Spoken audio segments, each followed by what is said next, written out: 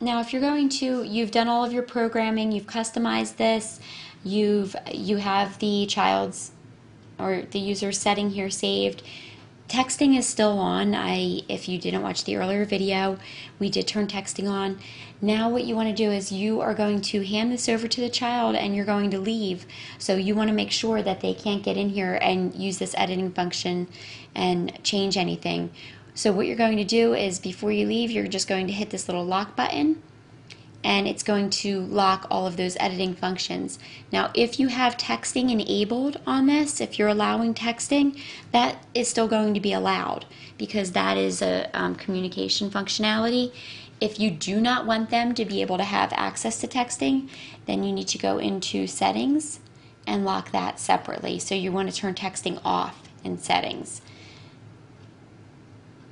And here we're going to turn airplane mode back off too, just because we're in here.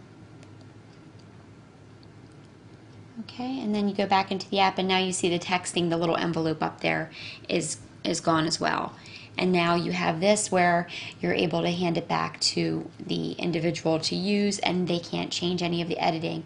Now, the one thing, this is kind of separate from our app, but what we do recommend when we're talking to individuals who are going to use this for their loved one, or for one of their clients, we do recommend having something to protect this setup key so that the person, especially the children, because once they see that this is their entertainment device, so all of their videos are on here, all of their games are on here.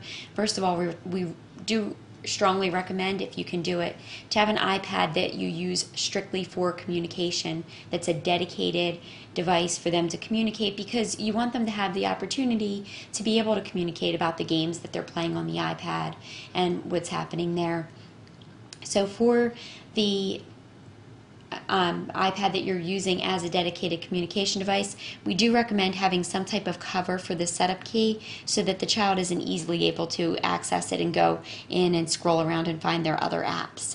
So you want to kind of keep them locked into this for communication, and you want them to talk to you and to interact with you about what it is that they're doing, and not just be able to go in here and watch their videos that they're all too good at getting into.